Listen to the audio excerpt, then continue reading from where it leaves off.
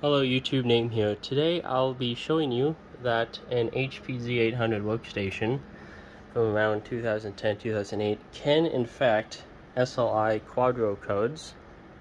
It does state it in the manual. Before we get to that, if you look in the manual for the service manual, it says that the workstation can support up to 2 high-power 225-watt graphics cards. This manual is pretty big, so I'm not sure if many people read it. But if we pull out this airflow cover, I can get it off. You can in fact see that there are 2 Quadro FX 4800s in here. These two do have different BIOS versions, but these both are an HP port number, and there's an SLI bridge between them and 6-pin power going to them, and they're both pretty hot. And if we check up here in Windows, we can see that it is an SLI to this monitor, and then at maximum 3 performance and test device manager also shows that there are 2 4800s in here. So this is in fact SLIing. And if I did some benchmarks, and 3D Mark Vantage got a score of 13112. I did score test without SLI, and it got a score of a 7484.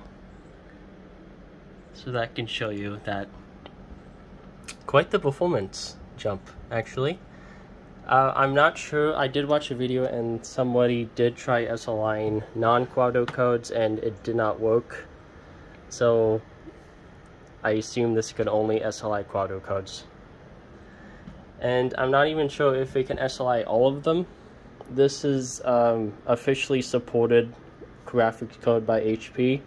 If you look at the product specs, if we scroll down, we can see that high-end Quadro 4800 is listed here, and the biggest one you could put in here is a 5800.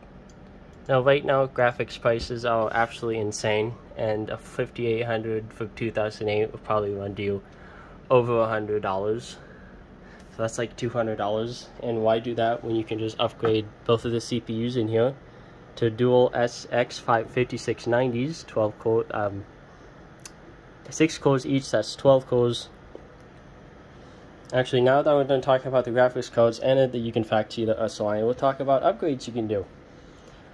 So this is a 1110 watt power supply, and if you want 225 watt graphics cards each, you need this power supply in here.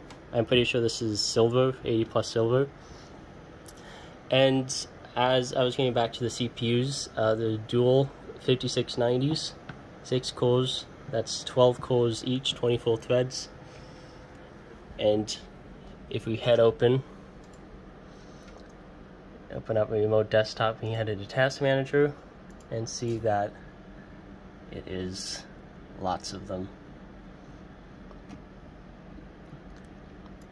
And officially this thing supports 192 gigabytes of RAM, but actually it supports up to 384 gigabytes of DDR3. Yeah, that's crazy. I do have proof. I will list a video of someone doing it, but 384 gigabytes, the list is listing I found on eBay is $900, which is a lot. But yeah, that's 2 Quadros running an SLI on an HP Z800 workstation.